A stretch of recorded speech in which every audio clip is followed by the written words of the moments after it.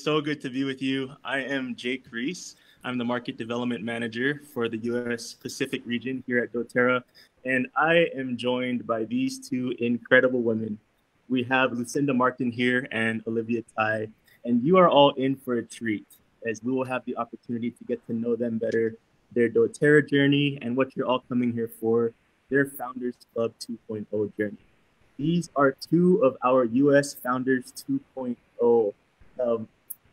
And as they haven't had an opportunity to jump in and push towards founders, you're going to get to hear a lot of the miracles and a lot of the strategy behind their journey in this process. So I'm going to take some time to introduce these two in just a bit from now. But we also want to take a moment to get to know all of you that are tuning in all throughout the world and the nation. So please take a moment to enter in the chat where you're connecting with us from. Connection is a beautiful thing, isn't it? And we're so blessed to have technology, to have a chance to connect and to commune. I'd love to hear where you're from. I'm tuning in here from doTERRA Corporate here in Pleasant Grove, Utah. And Olivia, where are you tuning in from? I am tuning in from Miami, Florida. Miami, Florida. How's the weather looking down there? It is nice and humid and warm all year round. Nice. I love it. And how about you, Lucinda? I'm from Pennsylvania, Lancaster County, Pennsylvania. Wonderful. And it looks like we are joined by, wow, we have someone joining from Brazil. Daniela, welcome. From Brazil, all over. Dillingham, Alaska. We have more from Brazil, Arizona, Michigan. Welcome, welcome, welcome to you all. I want to just start by giving some brief context and brief background. For those of you that are new to this Founders Club 2.0 opportunity, let me just start by saying this. It is an opportunity of a lifetime. And the more you understand about the blessings and benefit that can come to you and your life and how it will empower you to be able to help, serve, bless, and share hope and healing with others, the more you're going to see and have desires to want to know what you can do to continue to move deliberately towards it. Just in quick summation, Founders Club provides us with an opportunity to be more than our wellness advocates for the company. This particular opportunity is rare, once in a lifetime, if you will. We have 200 spots available for you. And in order to qualify for one of these 200 spots, basically you need to earn 1,000 points. And there are different ways to earn those points. Lucinda and Olivia are well versed in these different ways. And we're going to get to hear a lot about their understanding with what they did to earn 1,000 points to qualify for Founders 2.0. But as we get into this conversation and we have this discussion, I invite you, as you're listening, to be mindful of your journey and to be asking the necessary questions you need to understand personally to move forward. Yes, we'll be one resource for you today, but we'll also be providing you with many other resources, even through this chat platform, to help you connect to learning more about the Founders 2.0 opportunity and the process that it provides you to receive a share of all U.S. volume from $1 billion to $2 billion within the U.S. That's huge. And you would get that payout annually. So again, blessings upon blessings here. And without further ado, let me kind of shift gears and take some time to introduce Olivia and Lucinda. I've had the opportunity to chat with both of them already. And these are two incredible women who have much wisdom and experience, compassion, drive, and determination. And you're going to get to hear a little bit about their stories now. So I'd love to start with Olivia, actually. If you wouldn't mind just telling us briefly about your doTERRA journey, and we'll go from there and we'll jump over to Lucinda shortly after. Hi, everyone. It is so awesome to meet you. My name is Olivia Tai Martinez now. I got married recently. So my doTERRA journey is one that is very common, I've heard. So I started as a customer, and right away I knew that these oils were different. And when I enrolled, I was still a customer, and I was a very dedicated customer. So I went to Pamela Tannemura's house every single day because she told me that she taught classes every day. So I said, okay, well, I'm going to go to your house every day and take your classes because I love these oils and I want to learn all about it. So on the third day, I went to her house, and she taught a class, and at the very end she talked about the business, and she mentioned that anybody can do the business. So I went home and I thought about it. I texted her and I said, "You said anybody can do the business, right?" And she said, "Yeah, anybody." And I was like, "Okay, so I can do the business." And at the time I was still doing music. So I was a songwriter, a musician. I was traveling all around the world performing music. And I was like, you know what? This is going to be so interesting, and I'll go ahead and try it out. I mean, I was doing many different sponsorships. So I was working with different brands and trying to figure out how that was going to work. So I was like, okay, cool. Of course, I had no idea how doTERRA worked. I had never heard of doTERRA before. And she goes, "Okay, great. All you have to do is upgrade your account, and then I'll take it from there." So I went in my account, upgraded it, set up my website, did everything. And Pam goes, "I put you in my front line." And I said, "What is a front line?" I had no idea what that was. And so I was like, okay, sure, front line. I don't know what that means, but okay. So I continued to do my LRP every single month for a good 2 years. And she helps me build. I had a gold under me for about 2 years, and I had no idea what that meant. I was basically a super elite, a glorified elite. And I finally went to convention in 2019. And that's when I said, you know what? This is an amazing company. I cannot wait to see where this goes. And I was like, okay, I'm going to make this happen. And then in 2020, Pam has filed for like an exception for me to participate in Diamond Club for the first time as a barely premier. I mean, I barely made it to premier. Okay, everybody. I did not actually like legitimately qualify for Diamond Club. I had to like beg to be part of Diamond Club. So I was part of Diamond Club, had a horrible first month, I think. And then starting the second month was when the pandemic hit. And that is actually when I started to build my business seriously. So I really started my doTERRA business when the pandemic started. And shortly after, Founders 2.0 was announced. And from there, I started running. I was just running. And that is how I got here. I love that. So because someone, a friend of yours, and helped you get started, you've had an opportunity ever since to get engaged with the products. And then in the chaos of it all with the pandemic, you're saying, that's when you started to push for Founders. That's incredible. And I can't wait to circle back to that point of what that journey was like during the pandemic to push for Founders 2.0. So thank you so much, Olivia, for that introduction and for sharing with us your background with doTERRA. I'd love to take a moment to give Lucinda the same opportunity. So Lucinda, would you mind just sharing with us briefly your doTERRA journey and your story?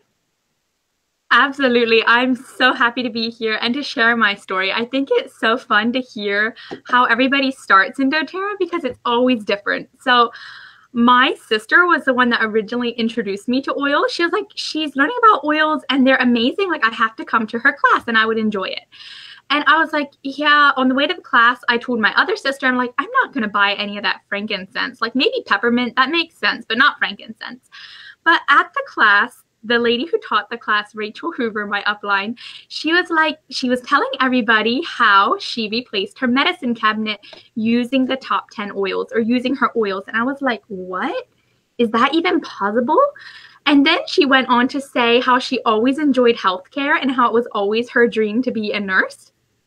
But she didn't get that far. And this was her way to serve others using oils. And right away, I was like, boom, Lucinda, that is for me. I knew right away that I wanted to do this business. I bought the top 10 kit, including frankincense. And I went home and I was like, I wonder if that is true, that you can replace your medicine cabinet with essential oils. So we were actually remodeling our bathroom at the time. So I took a box and I boxed up everything I had in my cabinet, which I had drugs, I had herbs, I wanted to be that kind of person that knows natural solutions, but I never knew where to start or what's what. So I packed up my medicine cabinet, I put it on a high shelf in a bedroom closet. And I thought, I will see if that lady was telling me the truth. Well, half a year later, I put the box in my garage, even farther away. And a year later, I ended up throwing most of it out. So that was how I learned that oils are legit and they work and I love them. It took me about half a year till my husband was on board. So from June of 2019 to about January of, I forget the dates, but about half a year later after I enrolled, I was ready to roll. Like I was like, yes, I am going to do this. And I started my doTERRA business and it's been a fun journey ever since. Hey, in quoting you, oils are legit. I love that because you learned that by experience, again, because someone reached out and shared with you. So maybe just kind of piggybacking off of that thought, how did you all come to know that Founders Club 2.0 was legit? So talk to us about your Founders 2.0 journey. And let's kind of pick up from where we left off with Lucinda, and we'll circle back to Olivia on the same question. Sure. So when Founders 2.0 was announced, I was a brand new gold. I had just hit gold for the first time. I had been doing Diamond Club and I hit gold somewhere in Diamond Club. And I was like, really, I could see right away that I was in a really good position for this. I could see that all I needed to do was go diamond. So what it really looked like is just work my business. I was a little terrified at first, like, because nobody had done this before. And how do we actually go about doing this? So I decided just to work my business a little harder and see what happens. About halfway through the summer of 2020, I started getting goosebumps. I'm like, you know what, Lucinda? I think this is actually going to work. I will be able to make this. And it really comes down to committing. I see people everywhere that have all the skill sets, all the knowledge, everything it takes. It doesn't take anything but a willing mind and commitment. But I see people who are not willing to commit. And I feel like that's the most important part for Founders 2.0 is committing, like saying, yes, I'm going for this. I'm going to sacrifice and do what it takes and making a plan. Being aware of what works and what's going on around you, what others are doing, and just running with what you are given. Thank you so much. Same question, Olivia. Tell us a little bit about your Founders 2.0 journey. So when Founders 2.0 was first announced, I remember looking at it and thinking that there's absolutely no way that someone like me would be able to get 1,000 points. I legitimately thought that. I mean, oils are legit, and so was this thought of, oh my gosh, 1,000 points? How am I supposed to do this? Like I just started my business at the start of the pandemic. Well, I started taking it seriously. At the start of the pandemic, I just reached silver for the first time in May. And so I really didn't know where it was going to go. So I just thought, okay, you know what? This founders thing is probably for people who are already presidential diamond, people that we've heard of already, like they're going to get it. And that's awesome. I think that's great. So I just start working my business. I'm like, okay, I'm silver, so I'm going to go for gold. So I'm like, okay, I hit silver for the first time. Then I hit gold for the first time the month after. And I just consistently hit gold as the year went on. And then I just started receiving these things. Like, I think it's like every 50 points for founders, they keep on reminding us like, hey, you've got another 50 points. You've got another 50 points. And then 6 months after I think Founders 2.0 was announced, Christina Bedell was the first founder, which at the time I was like, oh, who is this person? I've never heard of her before. And I was like, you know what? Maybe there's a chance. Maybe I can do this. And I started kind of stalking her a little bit. I was I went to every training she spoke at. I listened to her podcast. I went to everything to figure out what the strategy was. What was I supposed to do next? Because at that point, I had about 400 and something points. So then I started listening, and she created a spreadsheet. At the time, the spreadsheet from doTERRA hadn't been released, so it was something that she created. So the entire thing was in Spanish. And then I translated it to English, and then I started to work the spreadsheet. And I was like, oh my gosh, I'm 400 and something points in. All I have to do is hit diamond twice, and I would be able to get 1,000 points. At that point, I was like, okay, how am I going to hit diamond twice? That is insane. So I was like, okay, I need to get my team on board. I'm going to help my team rank. I'm going to rank, and then we're all going to get this together, and everybody's going to have 1,000 points in my team. So we started working this. I translated that spreadsheet, spread it around, made sure that we were setting up founders strategy sessions with my team, and we were able to reach that goal. And now my team is working on founders, and everybody, it's like a win-win-win-win-win situation all around. So that's how it went. Thank you so much, Olivia. Thanks for sharing that. And just maybe a quick follow-up question to you that came to mind as you were talking. You mentioned early on, as you were trying to weigh out the odds of if this is even possible for you, is there a chance, you said. What would you say to all the people right now that are possibly asking that same question? Is there a chance for me at this point in the race? I think that's an awesome thought and an awesome question. I'm sure many people are thinking this. So right before this call, I just had a strategy session with a brand new builder. She literally started yesterday. So we were strategizing, figuring out exactly how she would get to first, we're talking about Jamaica. So first, we would have to get to Jamaica first, right? 125 points, which, by the way, is the same way that you're going to get to founders anyway. So we were talking about Jamaica first. And then I was like, and after we get you to Jamaica, we're going to talk about how we're going to get to the next steps. So it's very possible. And if you haven't noticed, we've had a quiet month and a half where no one else was announced as a founder. So there are still 191 spots left. That's a lot of spots, everybody. I think there's less than 191 people watching right now. So everybody who's watching right now can have a spot in Founders 2.0. Love it. So you're saying there's more than a chance. This is definitely within reach. Yes, but it is not the lottery. So it is definitely something you can earn and work towards and get. Thank you, Olivia.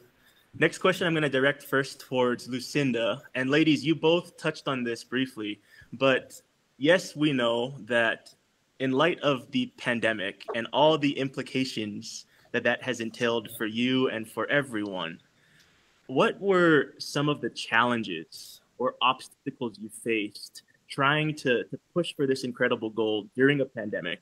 And what did you do to overcome them? Lucinda? So for me, I was doing Diamond Club when the pandemic hit. I want to say Diamond Club started in March and things started shutting down like the end of March. And I was just like, how in the world are we going to do this? Because I am in home. Like I primarily reach out to the Amish and Mennonite communities. And I was like, they're very limited in technology. And I was like, I don't know how we're going to do this. I scratched together March. I think I was one requirement short for March, but I made an exception, went into April, and we actually learned to do a little bit of online classes. I use an app called Telegram where we would create a group and teach a class on the group.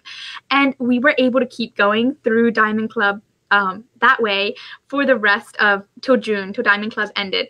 And by then, a lot of the people I work with were actually not very scared of anything going on, and they were ready for me to come back into their homes.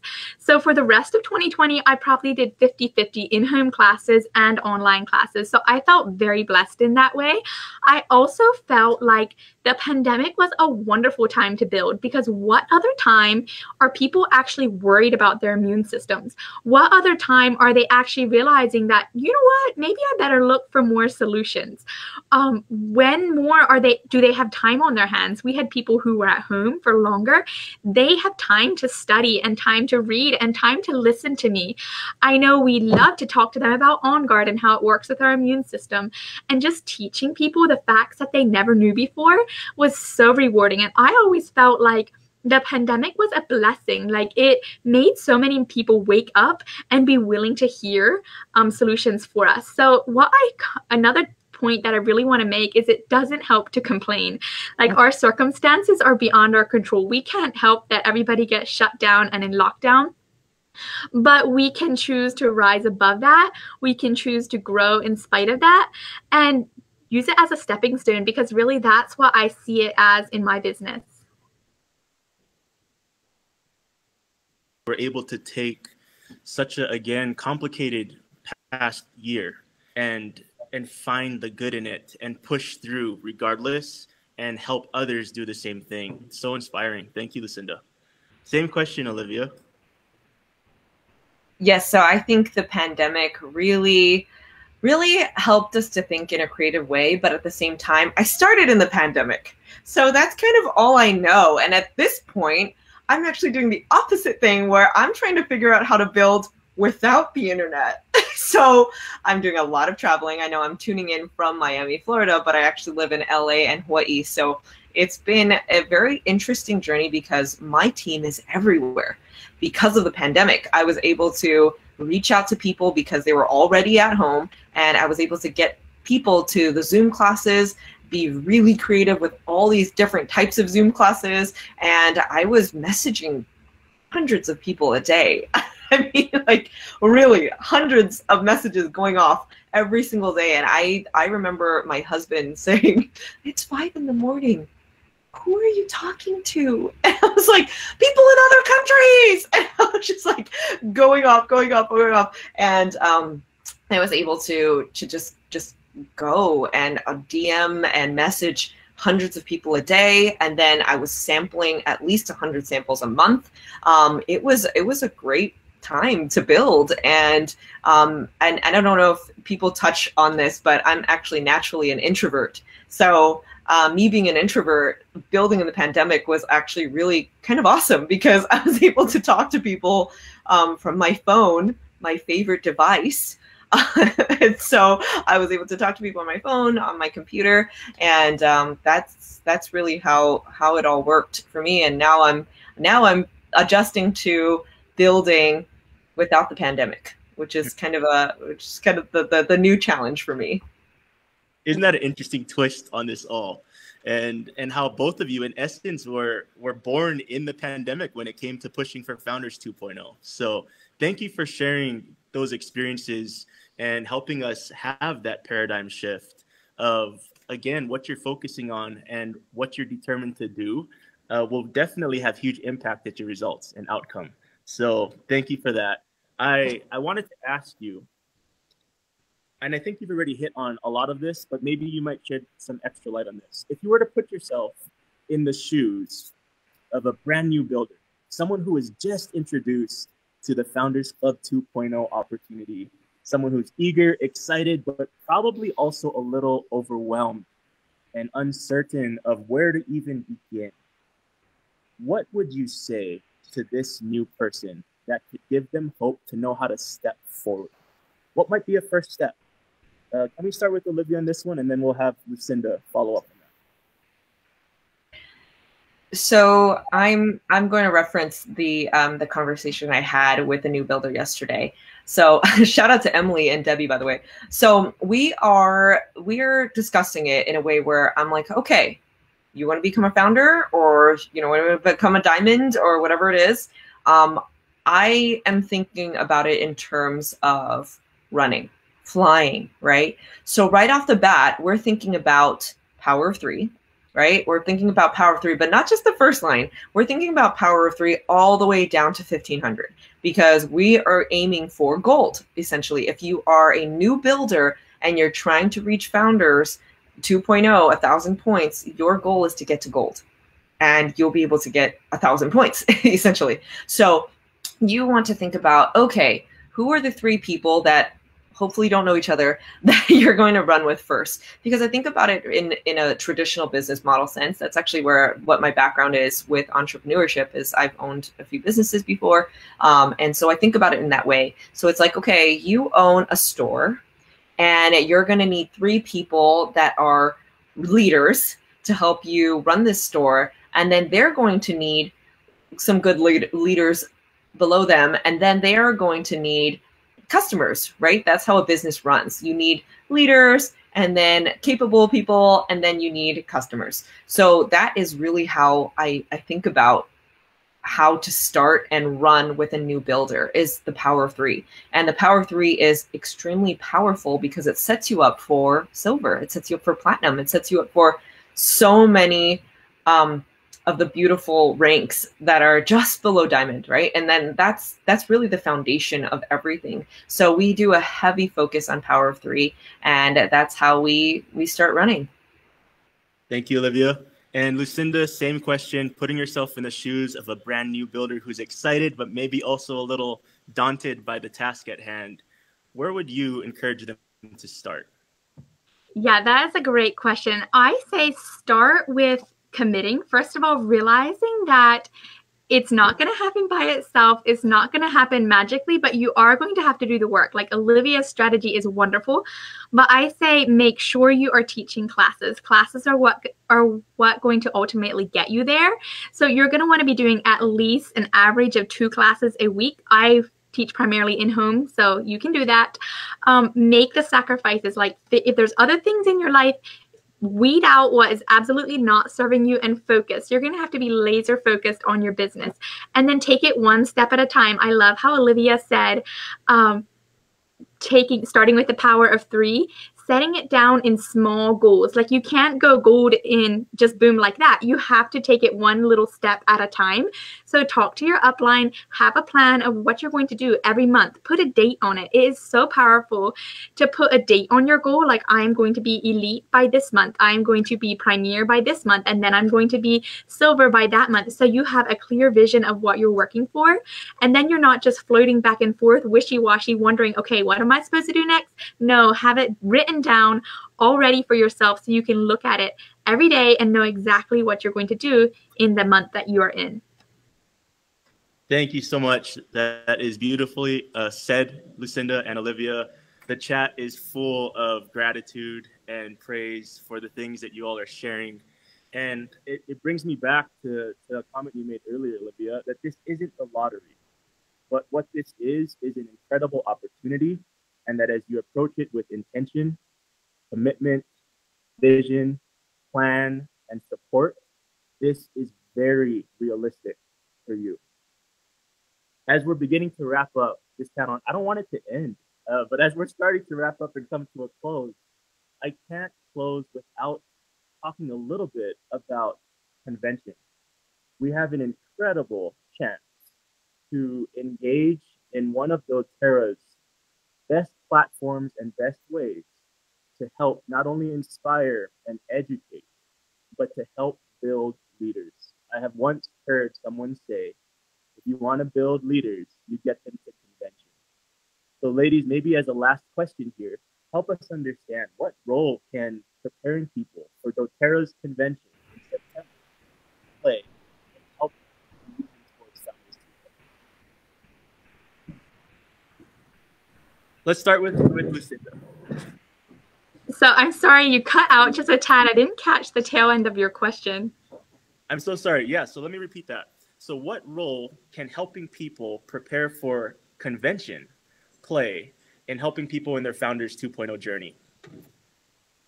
So I would say what I'm doing in my team is showing people, sharing a little bit about what I've learned in past conventions and sharing with them how it's going to light their fire, how nothing is going to build their belief faster. I'm a real big one for telling people, like, you are a solutions provider and you have to own that. You cannot hide in fear, like wondering, are my oils actually legit? Do I know what I'm saying?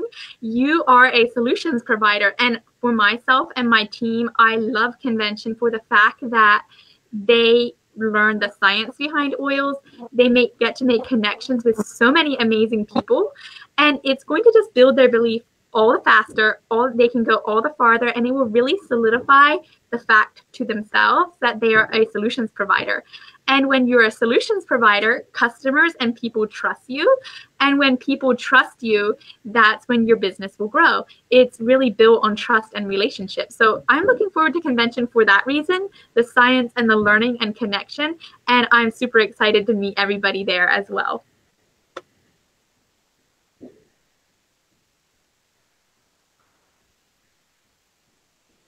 Is it my turn? Yes. Sorry, sorry if I'm having audio issues. I don't know what's going on. I apologize. No worries.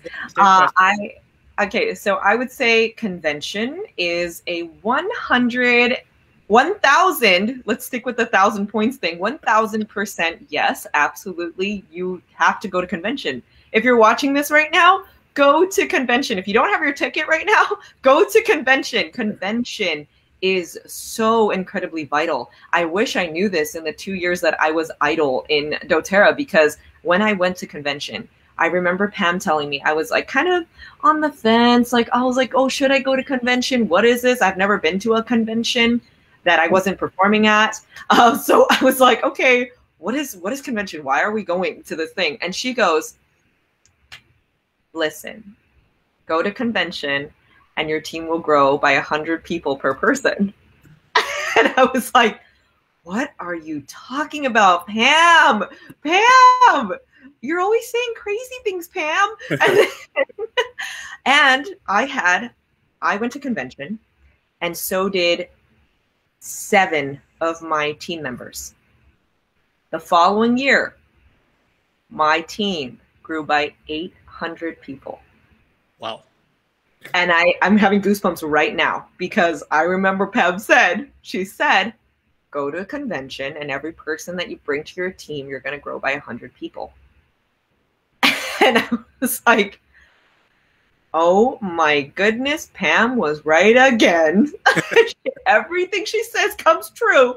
And so I was like, okay, well, that now I know every single year we have to go to convention. Any event that you can possibly go to with doTERRA that you are qualified for, that you're invited for, go, because it is so incredibly important to understand the company that we work with, that we've chosen to partner with. If you're watching this, it's because you chose to partner with doTERRA, and you want to know who you're working with.